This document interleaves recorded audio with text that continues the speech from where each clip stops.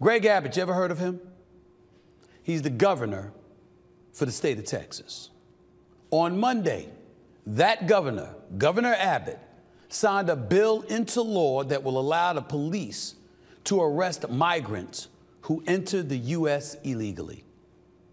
This law, which takes effect in March, allows any Texas law enforcement officer to arrest people who are suspected of entering the country illegally. This is bad, ladies and gentlemen. And before I go a step further, there's an individual by the name of Krish, K-R-I-S-H, Omara Vignarajah, V-I-G-N-A-R-A-J-A-H.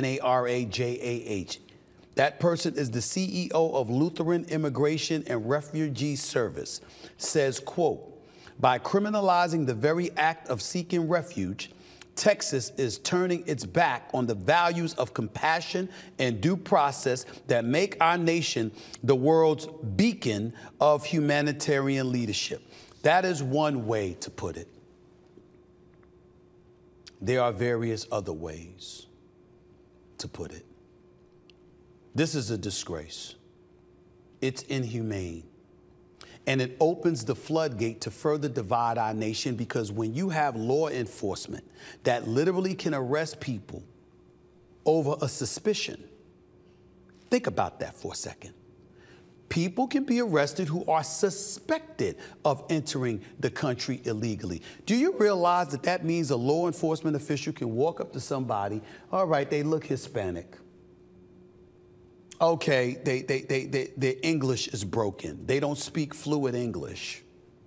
So that could be a cause for me to arrest them. Let them deal with the problems later. Ladies and gentlemen, to get out of jail, bail costs money. It ain't free. To hire a lawyer, that costs money. It ain't free.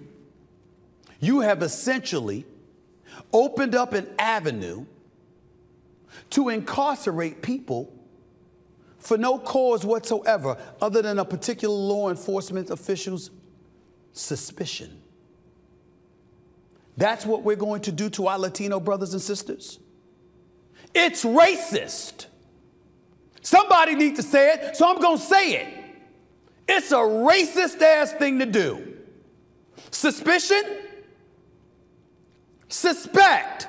Suspected of entering the country illegally. How can you be suspected of entering the country illegally? So you chilling in downtown Dallas or Houston. You hanging out with a bunch of folks. You're speaking Spanish instead of English. Your clothes might not be a Tom Ford suit or something. You might not be wearing a Jordan sweatsuit. You might look a little poor and impoverished, a bit haggardy or haphazard. Those things you might not look the part.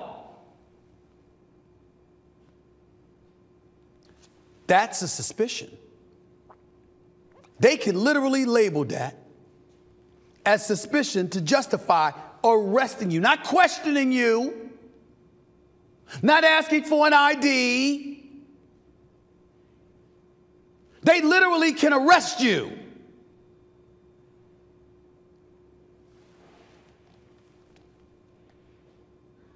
That's criminal. See, what we're really learning here is that there are levels of enslavement. Yeah, I can deport you. I could send you back. Or I could keep you incarcerated. You can feed the system. Another body in there, we know the prisons throughout this nation, to some degree anyway, have been privatized. We do know that, right? You do know that there are people profiting off of folks getting incarcerated, right? If you don't believe me, go back and look at 13,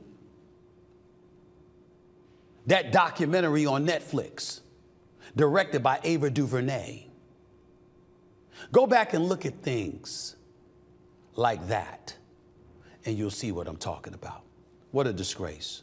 And to think I love this state from the standpoint that it's got no state income taxes. You got beautiful cities like Dallas and Houston and Austin, Texas. I'm looking forward to being in a city like that someday, and then I see a governor like this doing this kind of nonsense. It's a damn disgrace. It really, really is.